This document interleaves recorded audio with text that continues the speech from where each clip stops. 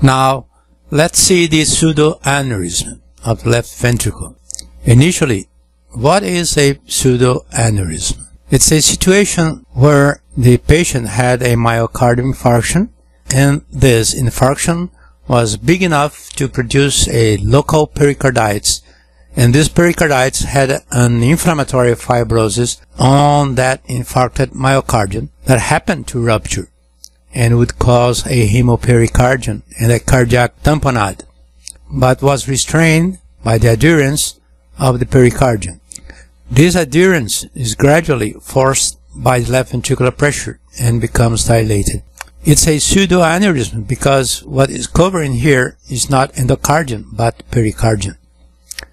The danger of this situation is that this region adherent to the normal pericardium is fragile and may rupture anytime, causing a hemopericardium and death. So, once diagnosed, the patient should be taken to surgery right away, differently from the true aneurysm.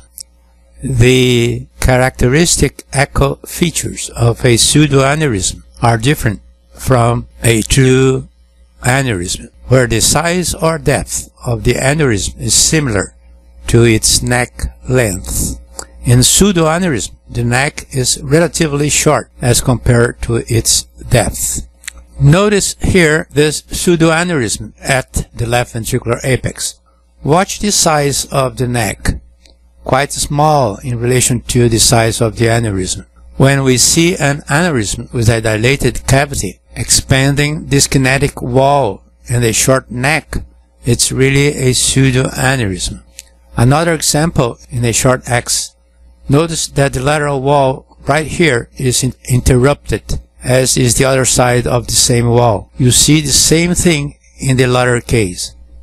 The apical wall is interrupted in one side and the other. Here is the rupture site, and in this case the same thing.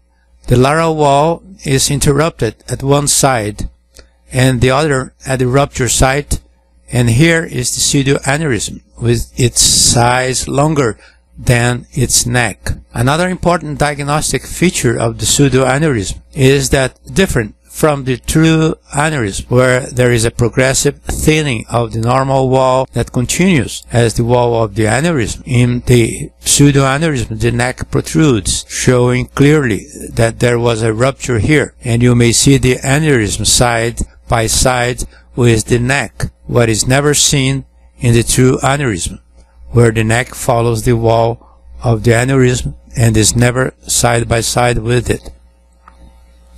Here, an example of posterior wall pseudoaneurysm. It's an apical long X view.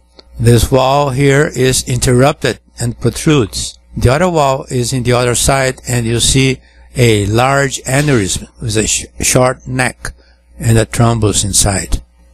Another example here of a pseudoaneurysm. See how it expands during systole.